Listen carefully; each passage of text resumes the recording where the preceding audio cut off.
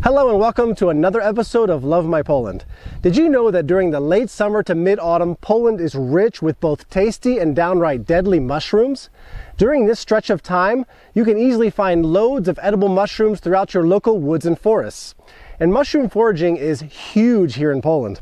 I don't know too many people who don't get into the hunt on an annual basis. As a matter of fact, on social media right now, Facebook and Instagram, Twitter, it's not uncommon to open your news feed and see Polish friends and family members posting picture after picture of their big mushroom finds. It's really something to boast about over here in Poland. I'm blessed to have a father-in-law who's an amazing teacher for mushroom foraging, and he's taught me pretty much everything I know about picking mushrooms. And in Poland there are hundreds, if not thousands, of species of mushrooms throughout the Polish forests.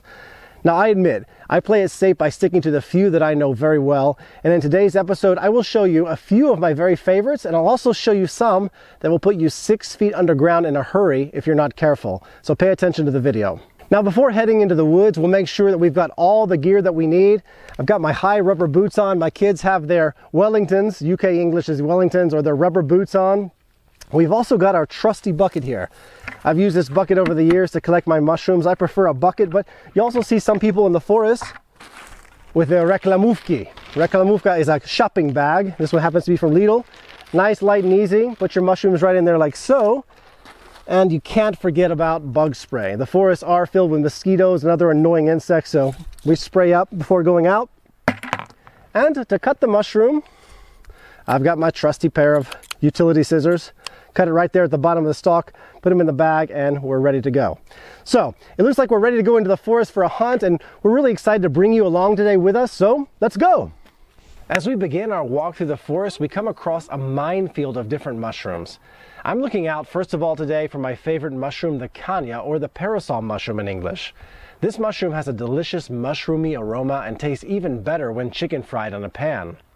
In Poland, this mushroom, however, is easily confused with the deadly white toadstool and is the reason for many accidental poisonings each year. You know you have a good kania when you have a scaly top that peels off easily, a movable ring along the stalk, and of course that good mushroom smell. The next mushroom we come across today is the maszlak, or the slippery jack in English. This is, in my experience, the easiest mushroom to find. They seem to be everywhere, especially just after some rainfall.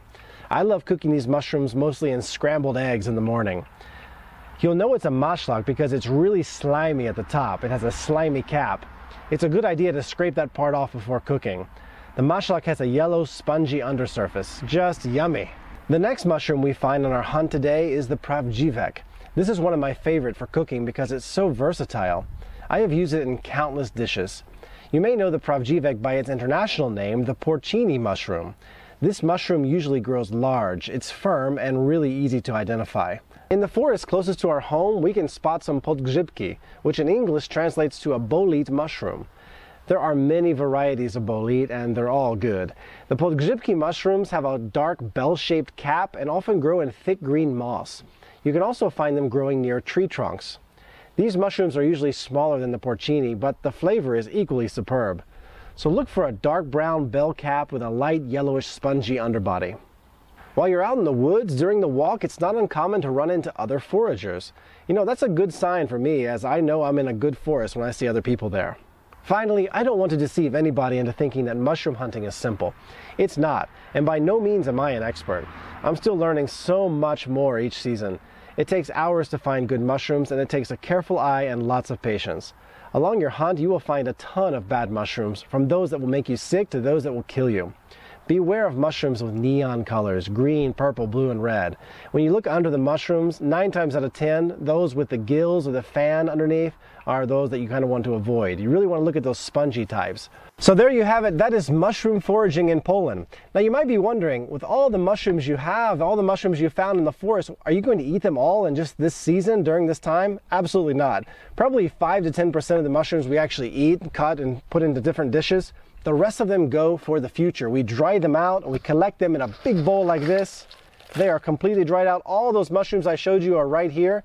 And my mother-in-law has a really good dish she serves during Christmas Eve that's great with dried mushrooms. So these last forever. We can cook them up, just put them in hot water, and they're ready to go again. So here you have it. I hope you enjoyed this video. If you did and you haven't subscribed, go ahead and push that button and become a subscriber. Thank you so much for watching. I invite you for the future episodes.